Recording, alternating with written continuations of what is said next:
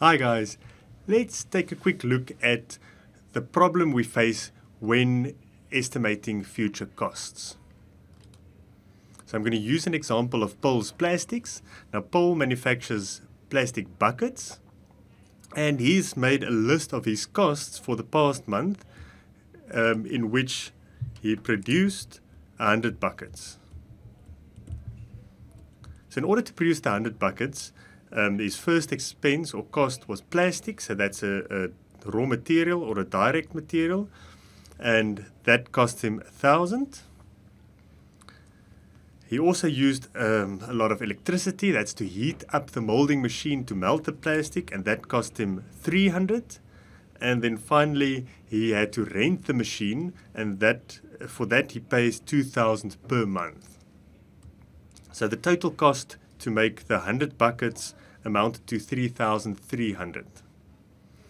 Now Paul's expecting a big jump in demand, and he's expecting that his production's probably going to double, so to 200 buckets, and he wants to know how much will that cost him to make. So he needs to plan. So let's look at each of these costs and see how easy it is to estimate.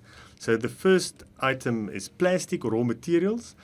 Now, since the buckets each look the same, so all the buckets look the same, they use the same amount of plastic, it's a variable cost. So remember, variable cost increases in direct proportion to the number of units. So if we know we're going to manufacture 200 buckets, so that's double 100, then we know we'll probably spend double on plastic.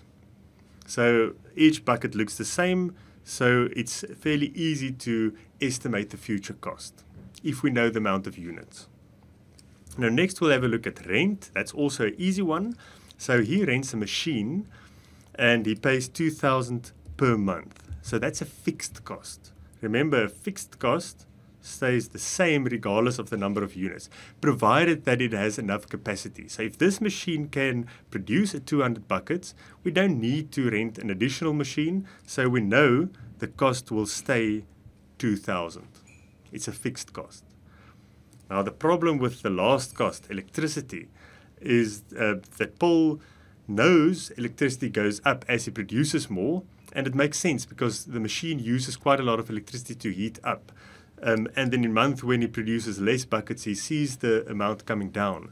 But in some of the months he didn't produce any buckets, but he still paid for electricity. So that's to keep the lights on, to keep the security system, and maybe the machine needs to be stay at a certain temperature so that it's easier to quickly heat it up again.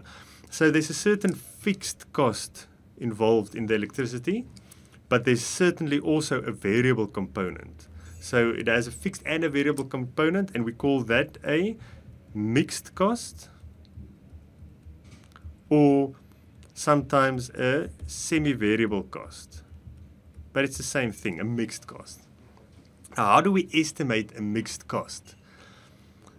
The problem is it's difficult if we look at the cost in total, the 300. But if there's a way we can split the cost into its fixed component and the variable component, if we can separate the two, then we know the fixed component will stay fixed regardless of the number of units, and the variable component will increase in direct proportion to the number of units. So if we can split the mixed cost into its fixed and variable component, we can estimate the cost. And that's what we'll use the cost estimation techniques for.